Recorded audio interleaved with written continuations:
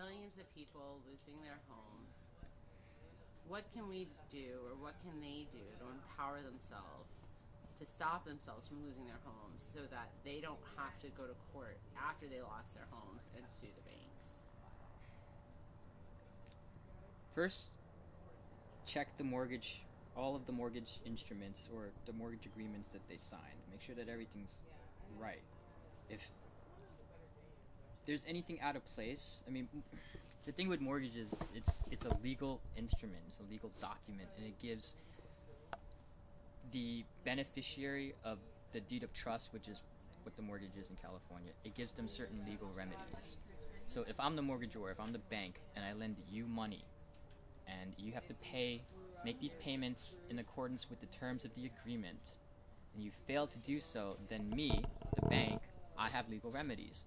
I file a notice of sale and get that recorded, and that's what starts the ball rolling. But you still need, I think it's 3 months, or at least 3 months, 3 to 6 months or something like that, before the bank does anything. In that time, certainly read over all of the mortgage documents, make sure that everything's on the up and up, and if there's anything wrong, or if the mortgage was obtained by fraud, then you have... Is that a duck? Sorry. Then the homeowner may have a remedy, because the actual instrument, the mortgage instrument, was obtained by fraud. So that's the first thing. If there's a notice of sale that's already been filed, I mean, that's when we have a problem.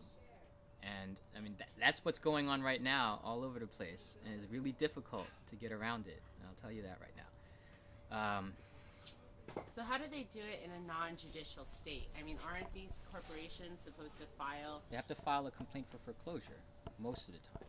A complaint? With the court. And does the court step in?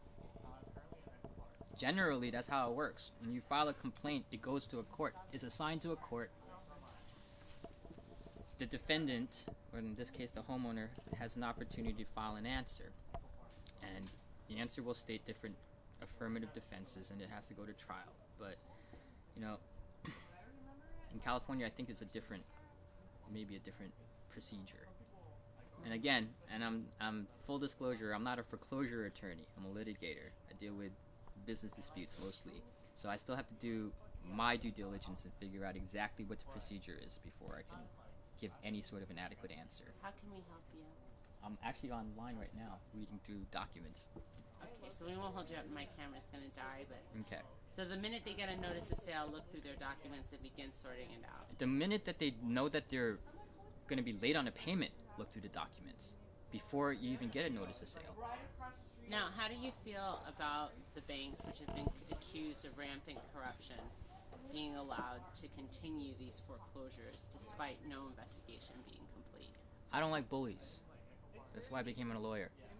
And that's what it sounds like they're doing. They're just bullying.